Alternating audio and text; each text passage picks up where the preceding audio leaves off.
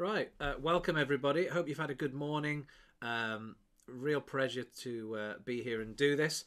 I've been out painting fences this morning, so you can imagine I'm delighted to come and do this instead of getting myself all dirty in the garden. So, right, I'm going to share the screen and bring this up.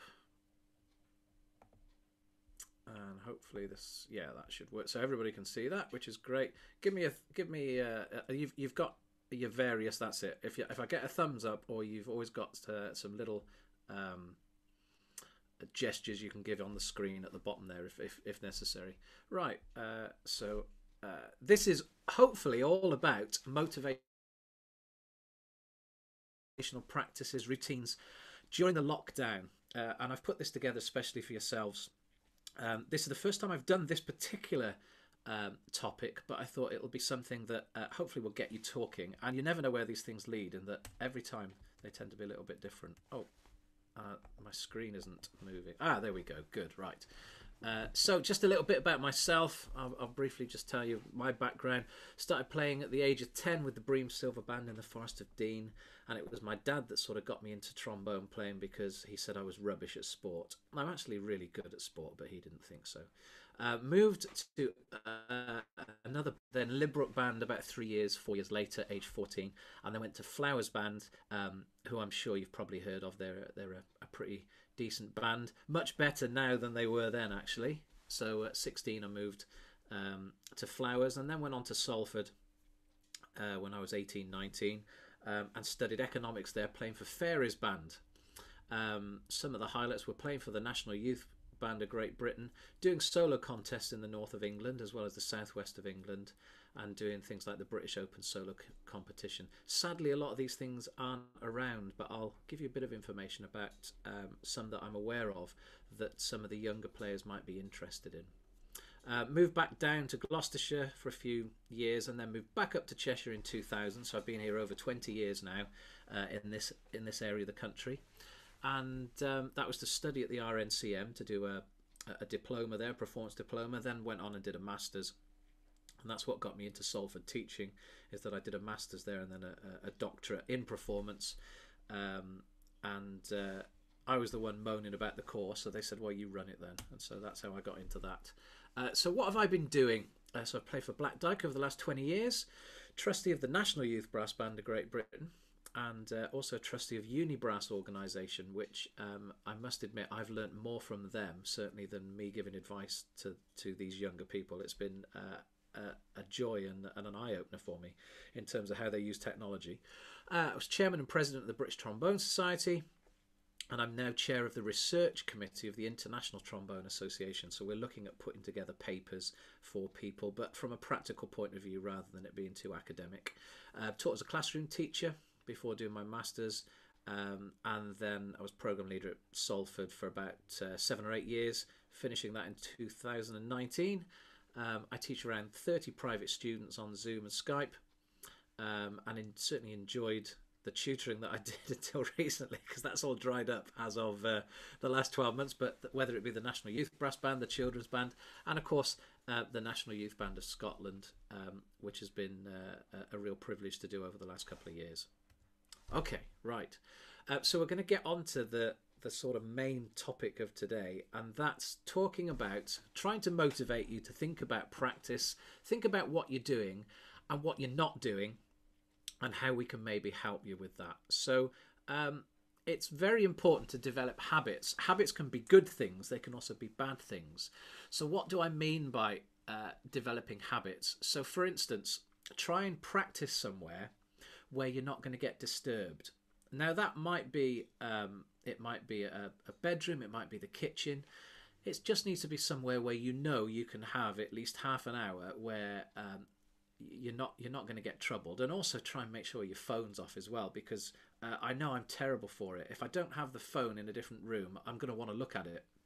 So I've got to the stage now where I've got my own practice room, and that's what I tend to do. And these things might seem obvious, but there's such a temptation to have to set everything up each time for practice, and then you're not spending your half hour practicing, you're spending 5 minutes getting set up, 5 minutes then breaking things down and getting stuff back to normal. So try and find a room that you can do things on a regular basis, in a room that you won't get disturbed. Have the instrument and music out and ready beforehand.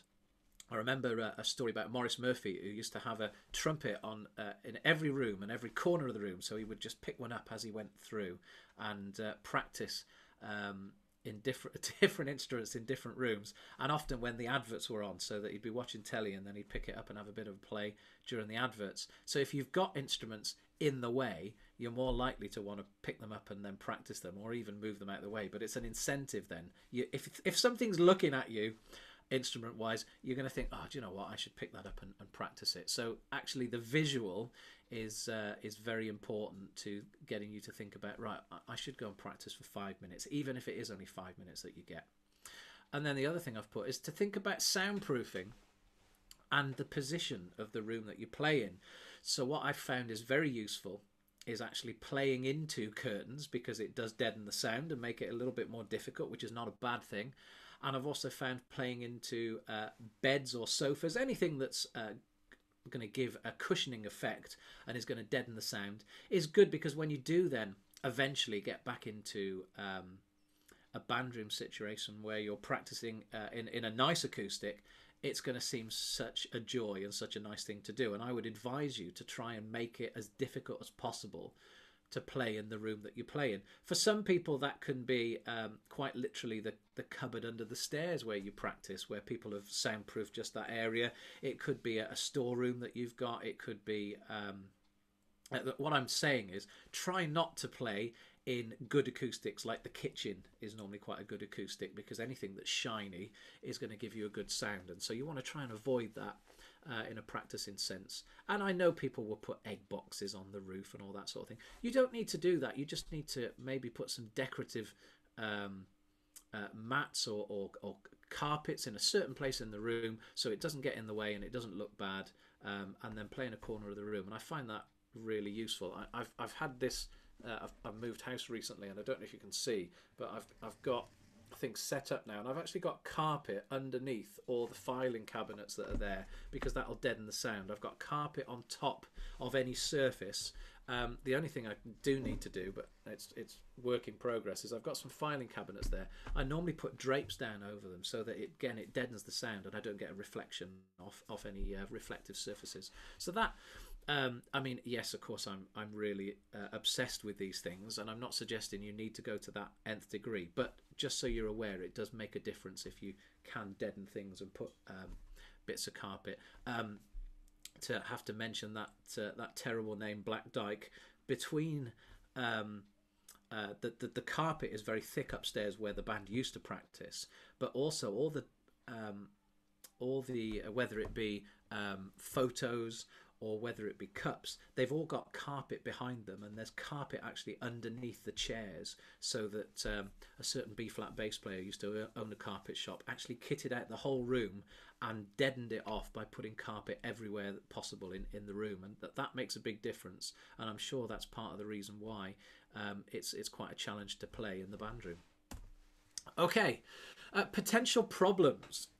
Problems that I find literally finding time to practice. That's not been such an issue during lockdown, I must admit, but in normal circumstances it is finding an appropriate time to practice and an optimum time to practice. So I would always suggest trying to find a time of the day when it's going to be best for you to play, when your concentration levels are high. So for instance, if it's when you get back from work, that maybe is not a good time to play. But the other thing I've found is that actually it does help with the stress levels, just going into a practice room and then forgetting about all the stuff that's going on, and then just playing and going through the routines that I need to do, which I'll talk about a bit later depending on the questions we get. So finding time to practice, yes, is very important. And I've found that if I do sort of state a particular time, whether it be 6 o'clock in the evening, whether it's 8 o'clock in the morning to have a quick 10-minute warm-up, if I forced myself just to get into that routine of doing it, I don't think about it then. I just think, okay, it's this time and now I'll go and practice. And that makes a big difference for me, actually. Much more difficult when I'm traveling around the country and around different areas and on the motorway a lot, but certainly due to lockdown, I've been able to really get into some routines, and that's helped a lot. Knowing what to practice. So later on I'll talk about some books that are very useful, and as a result of teaching a lot of valve players and being taught mainly by valve players, I didn't really have until going and doing a master's, I didn't really have a trombone teacher as a tutor. It was euphonium players and cornet players. So a lot of the books that I have are really for valve instruments, but are very effective for the trombone. So I'll mention some of those. Don't tell him, but I've got pretty much most of Dave King's study books here that I can sort of give you information on. Knowing when to practice. So we've talked a little bit about that. Knowing when to stop and rest. So that is really important. If you do start feeling tired, and I don't always mean tired in terms of your lips, but tired in terms of your brain, because if you're not actively involved in what you're doing when you're practicing, if you're not thinking about practice whilst you're practicing, if you're not thinking about the piece and the music involved in the piece, then you probably need to have 5 minutes rest. Go and make a cup of tea, go and have a walk around a different room, then come back to it, and you'll find if you're refreshed like that and just have 5 minutes off, you're far more engaged and you're far able to pick up things like tuning, things like coordination, rhythmic pulse, that sort of thing. And if you are tired and you're practicing, that's not a great situation to be in, because you start to accept things and you start to sort of get a little bit complacent. So it is important to know when you've done too much and you need to have a bit of a rest. Then the other thing, of course, is to focus on not focus on just one aspect of playing. So if it's high notes you're thinking of, don't think that, right, I've got to just practice high notes all the time. It doesn't work like that. You've got to practice lots of different aspects of playing. So that's something, again, that I found really, really important, is to look at lots of different aspects within the hour of which I'm playing, rather than try and focus on one particular thing. And they all then play off each other and complement each other. Okay, healthy habits. So what I tend to find is that in each rehearsal or practice that I do, I try and have a goal in mind. So it could be a very trivial goal. It could be working on a piece of music, or it could be I want to get that super G and I want it to sound really, really nice and open. I've put there, record your performance of a piece at the end of the session, and also to collaborate with others to produce a duet, for instance. So you could play a track and then you could send that to somebody via email or via WhatsApp, and then they could layer that, and then they could send it back to you. So have some collaboration going within these times where it's more difficult to actually get together in a band room situation. And then I've also put down, why not enter an online competition? So for instance, there's a Philip McCann cornet competition going on over the next few months. I think the deadline is the end of March, I think 24th of March, something like that. And there's also the Yorkshire Open, which is another slow melody competition. That's open to university students 18 and under, and I think there's then an open section. And with the Philip McCann contest, there's also 3 different sections, which I think are quite similar. But that's open. The Yorkshire Open is open to any instrument, whilst the Philip McCann competition is particularly for cornet players, for slow melody playing. So I'd very much advise you have a look on Facebook and just have a look at the application forms on there and go for something like this. The first part of the competition in both cases is where you record something and send that in, and then hopefully, if restrictions allow, the second part of that for then the final, for the top 3 who get through from each round, each section, will then get to play in an actual live performance against each other. So you've got nothing to lose by entering the video section for sure, and getting some feedback from some really good people. I should say that it's myself and Johnny Bates that are adjudicating the Yorkshire Open. So, but then Philip McCann and Kirsty Abbots are doing the Philip McCann competition. Right, I'm just going to stop sharing the screen a second, just so I can look at some people and pick on them. Holly's there. Hello, Holly. So tell me, Holly, what would you do in terms of, if we're thinking about practice routines, what would you say is a reasonable amount of time to practice? So I normally do mine maybe twice a day, and I normally do about 45 minutes per session. All right, yeah. That well, um, there's quite a few studies out. So during my time in academia, there's a number of studies that sort of mention that it's no coincidence that lessons at school are normally either 50 minutes or an hour, and quite often meetings are an hour or half an hour. And that's because most people can only concentrate for about 20 minutes before they Yeah. then start thinking about other things. Yeah. So I think a 40-minute session is good because you can split that easily into two parts. And what about warm up? Would you do that beforehand? And how long would you spend on that? No, I would normally do a warm up and then take a short break. But for my warm up, I would normally do things like long notes or maybe a study in the Urban Tutor. I use that quite often. And I'm going to talk a bit later about some of the books Yeah. that I would recommend, both for whether it be for Valve players. I was lucky to get taught by the likes of David King, and so I used to use a lot of his corner study books, and he never made any allowances about the fact that I was a trombone player. Yeah. So that was good from my point of view because it really pushed me. Um, but no, I think that's what you've said there is really important. And there's even another book that would suggest that you play for 10 minutes on and then 10 minutes off and then 10 minutes on and then 10 minutes off. And that just like any training sessions, is something to think about in terms of practice so that you are really then thinking about what it is you're doing rather than it just being something that you're not engaged and involved in all the time. Because if you've got to play solid, I mean, I don't think even in a rehearsal, if you think about it, you're probably putting the instrument on your lap more times than you are playing because the conductor will be instructing and then another part of the band will be playing and things like that. So it's very rare that we would get to play solidly for 40 minutes. So it's thinking about that sort of thing. That was brilliant answer, Holly. So you're off the hook now. I'm going to ask somebody else. Thank So thank you, Louise. Louise, what about yourself? How long would you practice for, and why? So how long? So I suppose it just depends. So obviously, like I'm working normally full time, and I've got two young kids. So I usually try to time it when they're maybe going like in their bath, so my husband can sort them out, and I'll practice while he's sort of doing that. So it does tend to be maybe later in the evening. But again, I would try and do it maybe for like around about an hour, I guess. And I will try and do it most days.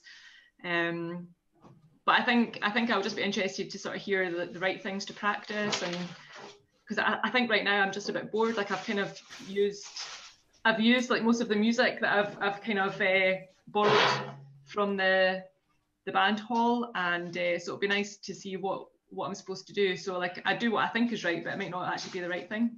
Yeah, no, I think, and this has been something that's come up time and time again in the sessions that I've been doing, but also it's been my own battle really. And that I mean, for here now we're in lockdown number 3, and so the first lockdown was actually great because it meant that I could get out quite a few of these really tricky concertos that I've never had the time to practice and work on them and listen to recordings. So I'd go on YouTube or I'd have a CD and I'd listen to it, and I had the time to actually go through and practice those pieces that were always and it wasn't aspirational in terms of they were too tricky for me, but I just never had the time to be able to look through all that sort of stuff. So and when I say have the time, often I've been doing some classroom teaching, and then but the fact that I've not gone to band in the evening, I've had the hour that I travel to band, plus the 2 hours, plus the hour back. So I had 4 hours each evening, twice a week, where I thought, this is a luxury. I'm going to try and make use of that time. Um, so what I found really useful is that I've I've actually bought a number of different study books. So whereas I would normally go to my favourites, like whether it be the Herbert Clark or whether it be the Coprash, what I've done is I've actually gone onto eBay and bought for a couple of pound some really obscure books that some have been terrible, but the vast majority have actually been very good. Because a lot of if people have bought a book, it's normally by recommendation. So if you get it second hand, it probably is pretty good because the ones that are rubbish end up staying on the shelf in the shop. And so I've bought a couple of these books for next to nothing and gone through them. And what I tended to do, and I found that because I've got more time, I'm not doing, is that I'd look at all the ones in the flat keys and I go through those and I try them. But as soon as I get one in 5 sharps, it's like, right, I'll go to the next one. So I've made a point of not doing that. And whenever one comes up and there's 2 sharps, 3 sharps, 5 sharps, whatever it is, I just have a go at it. And they are always more difficult. We don't tend to, as brass band players, play in a lot of sharps. That's why it's good for us to do it. And so then what I found is that actually for myself, and it'll be the same for the majority of brass players, is that books written for violin players and saxophone players and flute players are a real challenge, but really good to do. So I've then been going onto eBay and I've been looking for books that are written, study books for other instruments, whatever it might be. Good ones are saxophone, oboe, cello. They work really well for my instrument and will probably work for most valve instruments really well. And so whereas on lockdown 1 and 2, I'd pretty much exhausted all my repertoire, I've now had a situation where I've got some other things. And I've also used the fact that when you're on YouTube and you watch something and it's something you're aware of, it normally brings up, oh, because you're interested in this, there's a list of other things. And I've found quite a bit of repertoire I was unaware of that I've then tried to find, and I'm amazed at how much repertoire is free online now. So if any of you have not got the online free Arbon, then shame on you, because it's really expensive to buy and it breaks your music stand. So it's maybe good to pick up that one and start working. I'm not a big fan of the Arbon, but there are a good 40 pages in there which are invaluable. And so if you haven't got it, then just go and get the online version and print off the really useful pages in it, and it'll save you a lot of effort rifling through trying to find the right stuff. So no, great answer, Louise. Thank you very much for that. I'm going to Brett. Yes. Hi, it's Fiona. I'm glad you brought up other instruments. Yeah. So I'm a tenor horn player, and I've been playing a lot of alto sax stuff during lockdown, and you get a much bigger range when you go and look at music for some other instruments as well. So it's kind of a handy thing to do, particularly on YouTube. There's lots of play along stuff, and that makes your practice in your house a little bit more enjoyable when you get some backing tracks as well. That's right. And since you've mentioned that, Fiona, there's also, you might not be aware of these, you might be. There's the Music -1 series. And so for trombones, a lot of people will use the trumpet ones, and so they'll work for a lot of the valve instruments pretty well. I've got a couple that are bass trombone specific, really, rather than tenor trombone. But the thing is, you've got a full symphony orchestra or swing band that you can at your disposal, that you can then listen to and then play along with. And so again, that's something which normally I just wouldn't get the time or the patience to do, but I've been doing that. I've set up now that I've got a CD player, and I've actually I bought myself a vinyl player as well. What do they call these things? What's a vinyl player called? You know what I mean? See, I never used one in the past. A record player. A record player, yeah. So I bought myself one of those just so that I'd have the opportunity to listen to some really obscure old pieces that aren't available on CD and they're not on YouTube. There's quite a lot of, for me, whether it be Don Lusher pieces and James Shepherd playing pieces with bands that I've managed to listen to. So that's been really useful as well. So no, that's a really good point. And you're right about the range scenario. And bear in mind that working on your lower range, so for instance, if you're thinking, okay, well, I've only got 3 valves on a tenor horn, and I want to get the notes lower than F sharp, then it forces you to have to play both lower as well as higher, and that's much higher.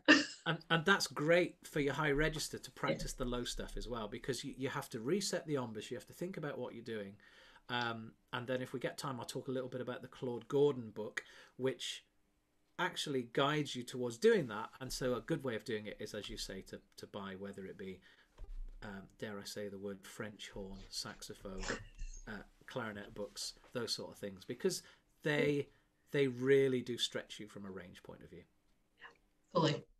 Good. Okay. Right. I'll bring up the presentation again. There we are. Okay, so I've talked a little bit about the competitions that are around, and certainly it's worth having a look at those. All right, there we go. Right, we've touched on this a little bit, but why warm up? The thing to think about with warm-ups is actually it's not about physically warming the instrument up. It's about warming your brain up. That's how I would think about it. So yes, you have to warm your embouchure up, but in effect, playing an instrument is about coordination. And so if you don't warm your brain up, how can you coordinate all the different aspects of getting the fingers to work, getting the lips to work, getting the tongue to work, breathing, posture? All these aspects are really important as a brass player and as a percussionist. So it's worth thinking about making sure that warm-up is getting yourself ready to play. So if we look at how long that should take, and let's see if I can pick on somebody else. Hang on a minute. Great, let's have a look. Yeah, let's ask Jim. Jim, what do you think? How long should you warm up for, do you think? To say, I don't warm up for very long at all. I agree with you. That's actually my philosophy in life. So no, I don't. I take, but then perhaps it's because people that play regularly all the time, you don't need to warm up that much because you're already playing all the time. So your lips and your breathing, everything's going to get to the stage in which it's ready very quickly. If you're having days off, weekends off, things like that, that's when you need to warm up more, and that's understandable. Just like believe it or not, I run every day now, and if I have a day off, don't I ever feel it? Well, you'll know that from you've had the unfortunate position of watching me go for a run in the morning, Jim. So apologies. Yes, for that. I have that. But so it's about getting yourself ready, and if you are ready, then it can take 30 seconds, 2 minutes. My old teacher, Chris Holding, used to maintain that he would take an hour to warm up, which I couldn't comprehend it. But it's because he goes through all these different routines and exercises to get himself ready. And he's all right. At the time, he was a professional player, and probably had quite a bit of time on his hands playing in the opera, because they don't get to play much in the opera on trombone. But yeah, that for me was just overkill. So it takes as long as it takes. I think that's the best way to approach it, and everybody's going to be different, and that's fine.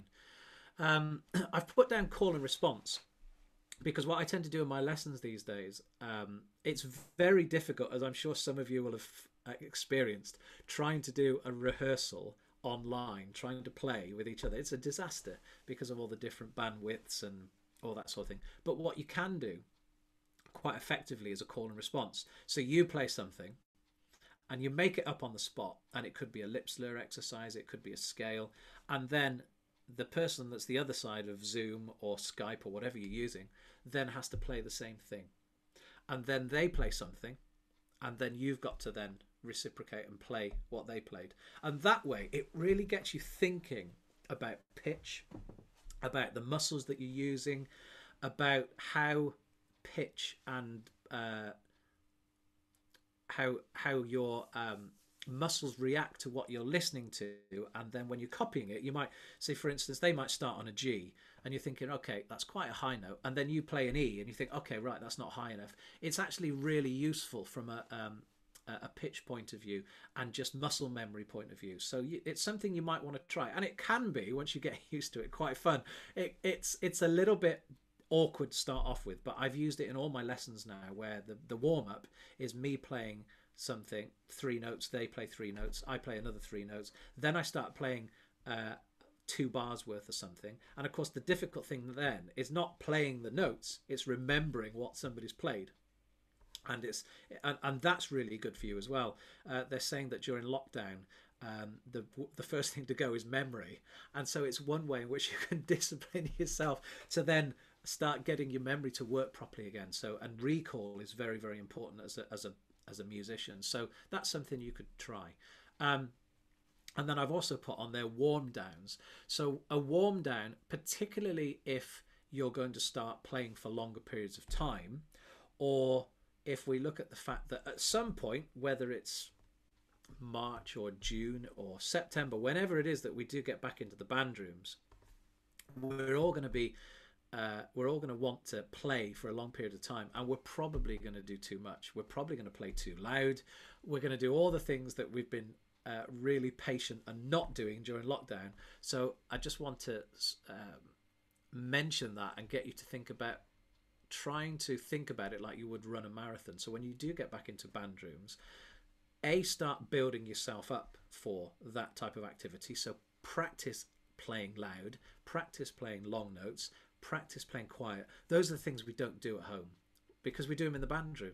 Everybody's blowing their heads off in the band room when they've got fortissimo and working really hard at the pianos, but it's not something that we'll practice. So practice it. It'll make a big, big difference. What should we practice? Okay, so this is the bit I was alluding to, in that a lot of the time, if it's double tonguing that we want to master, that we just keep practicing double tonguing, and it doesn't work like that. You've got to practice a lot of different aspects of playing for things to work properly, and for all the different aspects of playing to come together and work for you. So you can see, the observant ones amongst you will see that that spells my name, and there's 2 T's in my name. So the B is for breathing, and actually I would suggest that you do think about practicing breathing. I know it seems really odd, but it's an important aspect of, if not the most important aspect of what we do as brass players. And even as a percussionist, you need to breathe with the brass so that you don't come in early. So you need to learn to breathe. And I would suggest that the vast majority of us, we don't breathe in what I would call an optimum and efficient way. We breathe, and we breathe rather well, but we don't do it properly. What is breathing properly? Breathing properly is not tensing your body up when you breathe. And so that's what a lot of us do. Sometimes it's subconscious. What I suggest to a lot of my students is that, and this sounds weird, but if you think about it, it will work. Try and relax your toes, because if you can relax your toes, you can relax your feet, you can relax your legs, you can relax the whole of your body, and then you take a breath in. And then if you're struggling with breathing in and tensing up at the same time, which is perfectly natural, it sort of relates to the fight or flight response, which I can talk about if we get time. And so when you breathe in, if you're finding that's difficult and you're tensing up when you breathe in through your nose. Breathe in slowly through your nose, out through your mouth, and then take a breath in through your mouth. And you'll find it's a different sensation, and you're using your lungs in a different way. And that hopefully should help you. There's a book by a trumpet player called Malte Berber. And Malte Berber is a German physiologist who talks about different aspects of playing, and is really red hot on the fact that you need to think about physically what you're doing, not just playing wise, but breathing in. If you breathe in an open and relaxed way, the air and the result of the note that you play is going to be more open and relaxed and natural. So that's a really important aspect. So think about the breathing. R is for, and this is a little bit lame, I realise, but R is for rehearsing. And so what I mean by rehearsing is thinking about what you're doing and putting a plan of action together. So we've talked about warm-ups. Then I would suggest that we think about actually doing a couple of lip flexibility exercises, again, which gets you sort of from the warm-up stage to the ready-to-play stage. Nothing above middle C, I would advise. You're thinking low C to middle C, and that's the range you should be warming up in. Then you start practicing lip flexibilities where you can go a little bit higher and a little bit lower. And even playing low notes loud when you're warming up can be potentially damaging. So you need to think about breaking yourself in over that 30 seconds, that 2 minutes that you're warming up. Then think about the dreaded scales. And I admit I hate playing scales, but they are very, very useful. And what they do is they make you understand patterns in music, the building blocks of music, much, much easier. So even though I don't enjoy playing scales, I will do them, and I will and the way I get around it is I practice studies based on scales. So rather than necessarily always playing the scales through, and it can be a bit boring, I'll get a study book that actually goes through the different scales. And there's many of them, whether it be the Herbert Clark characteristic studies, whether it be the Arbon, whether it's the Koprash, whether it's the Vasuti books, the Alan Vasuti books. All of them have got exercises in there in different keys, so that's how you can get around that problem. So also in the rehearsal, think about all the different things that you can't do. It's no good practicing the things you can play, because that's not practice, that's performance. So you perform the things you're good at, you practice the things that you're not so good at. So that's where it could be high register, it could be flexibility, it could be slow melody practice, it could be long note practice, it could be staccato playing, piano playing. All those things build into your practice, and be sort of methodical about it and write down the 10 things that you're going to work on every single time you play, and that way you can't go wrong. And they only need to take a couple of minutes each time, so you can be through a lot of those 10 aspects of playing in 20 minutes, to leave you then to actually practice pieces, whether it be cadenzas from test pieces, if you're into that sort of thing. I certainly am not. Or whether it be slow melodies that you like playing, or whether it be florids, or whether it be hymn tunes, whatever it is that you then enjoy playing, you can leave that for the last sort of 15 minutes of your practice. I've got a question here to me saying, motivation has been an issue for many people without the usual round of concerts and competitions. Totally agree. How have players in Black Dyke found the past few months? Have they appreciated the break from the busy schedule? Everybody's different. Just like you can imagine that there's some people that are absolutely raring to go and can't wait to get back into the band room. Myself, I've never had it so good, because the journey to band was always horrendous. It was going on the M62 motorway, which was always busy. I was always stuck in traffic, so quite often it would take me 2 hours to get to a band rehearsal, and then an hour and 20 to get home. And then, if you can imagine, if I got there and then the rehearsal was only 20 minutes, I was furious, because I've driven all that way to then do a 20-minute rehearsal for a recording the next week. Not impressed.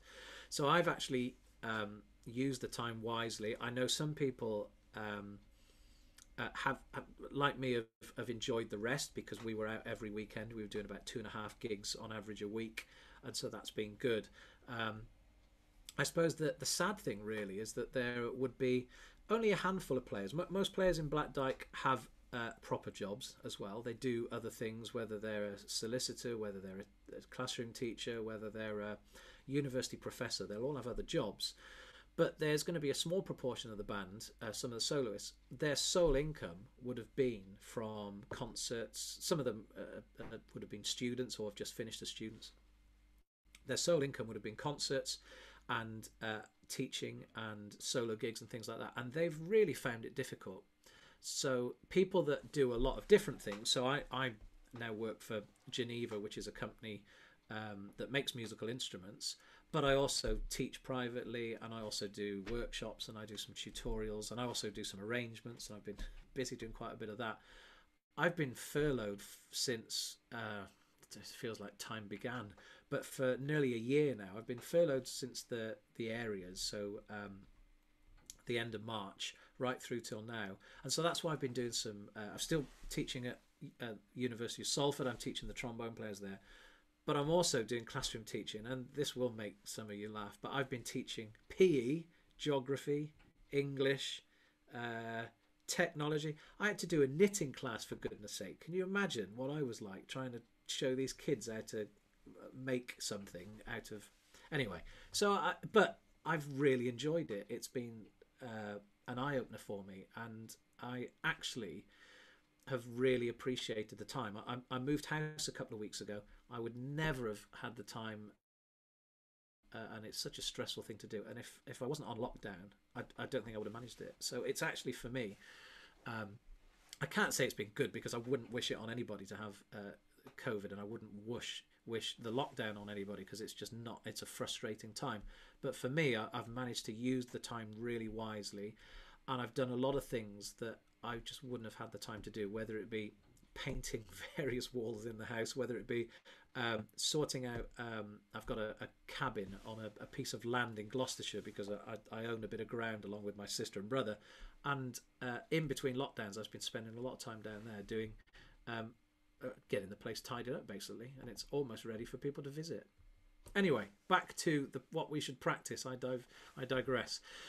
E is for embouchure.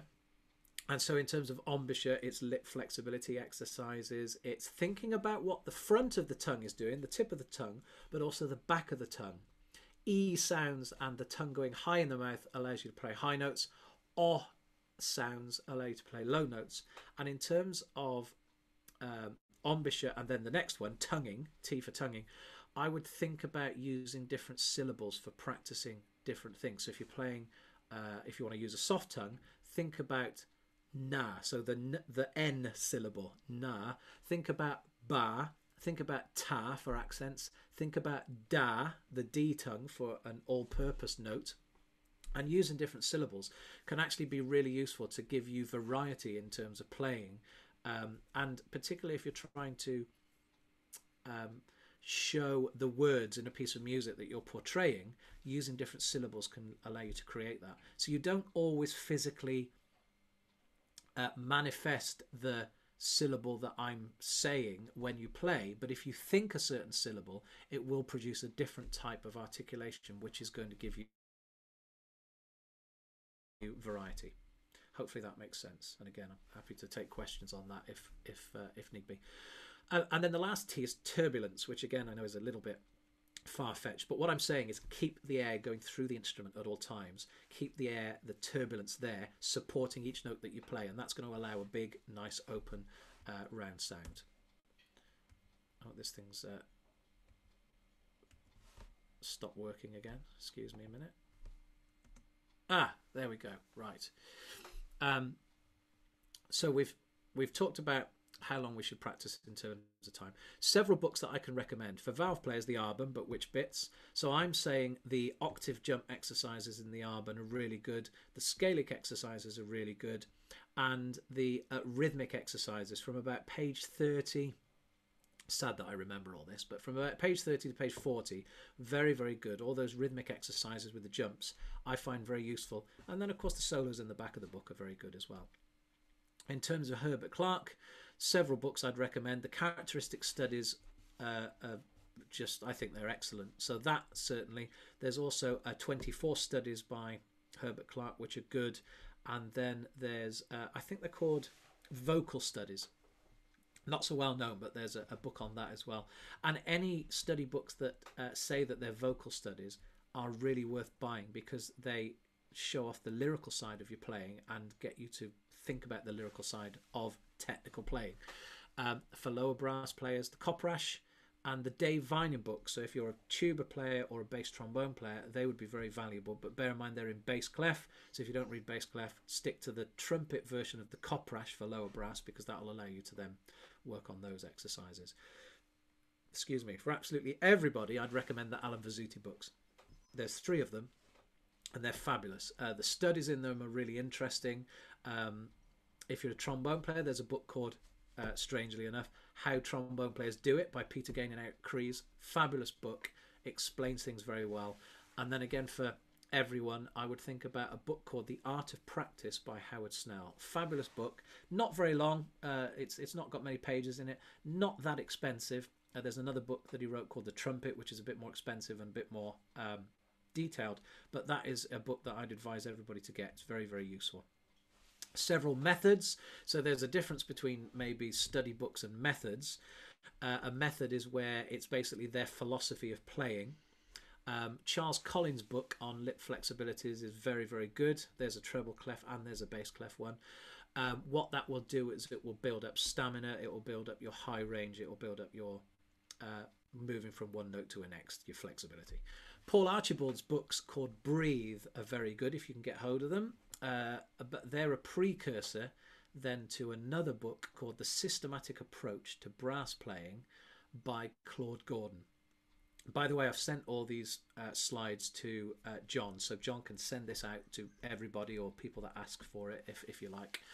The Claude Gordon book, I would advise if you're going to use it to do it with a teacher, to have a teacher that knows the book and to work through aspects of it, because otherwise you could do your lip some damage. There are some kamikaze studies in the Claude Gordon, and if you don't know what you're doing, it can ruin you, let's say, from a lip point of view. So I would not touch it unless you've got somebody that can give you the right approach and show you how to work, even if it was like a couple of introductory sessions on it, and then you might find it very useful. But it's a beast of a book, and it's difficult.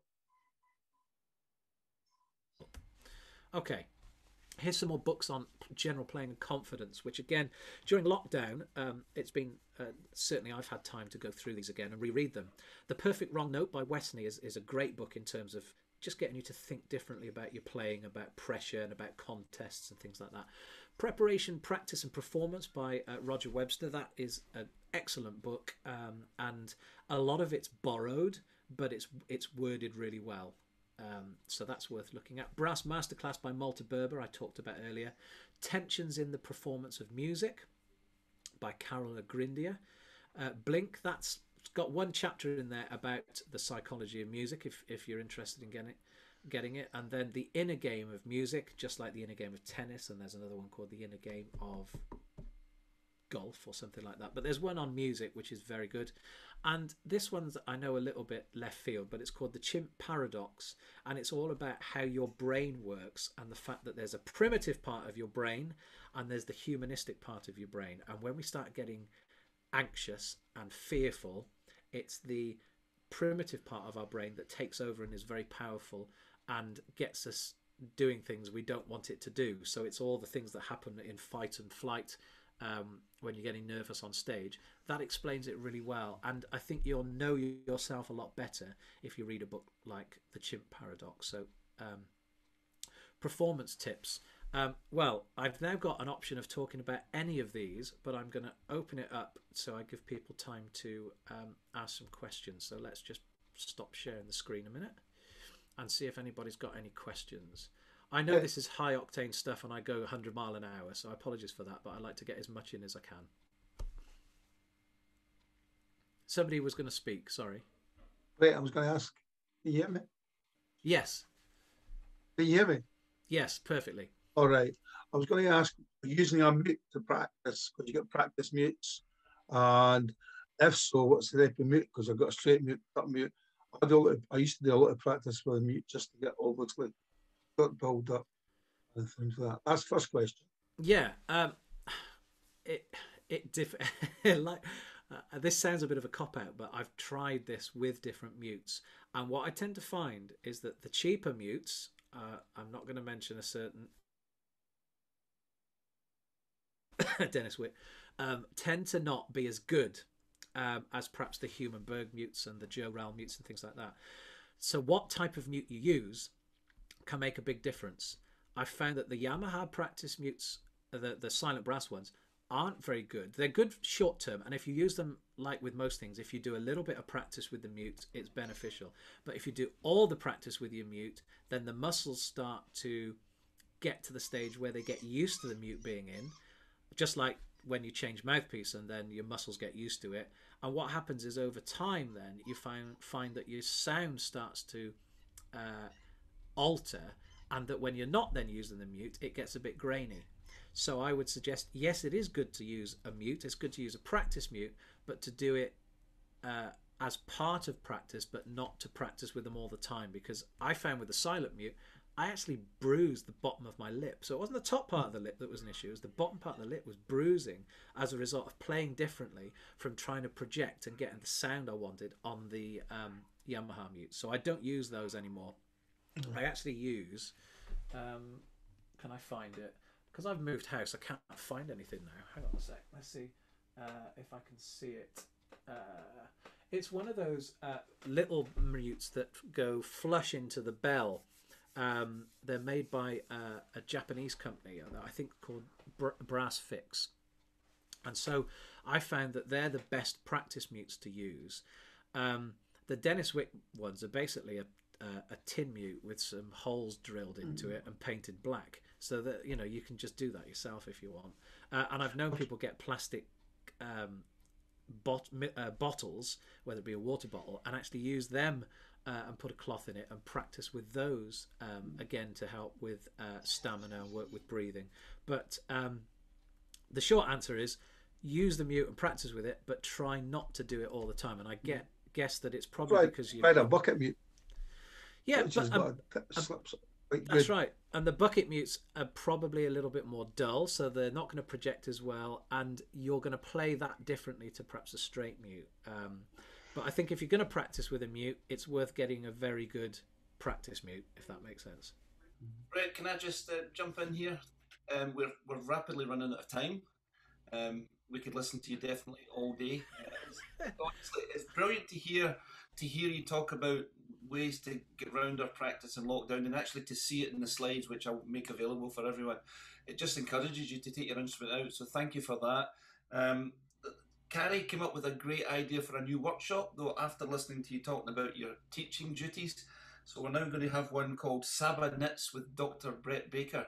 So if that's all right, we'll arrange that for some time in the future. Yeah, you wouldn't want to see what I was knitting. It was dreadful, honestly. Brett, thank you so much, and to everyone, I hope you enjoyed the session, and we'll see you soon, Brett. Thank you very much. It's been a pleasure, and best of luck to everybody. Hopefully see you all in the flesh sometime soon. Thank you. All right. Bye for now. Bye-bye.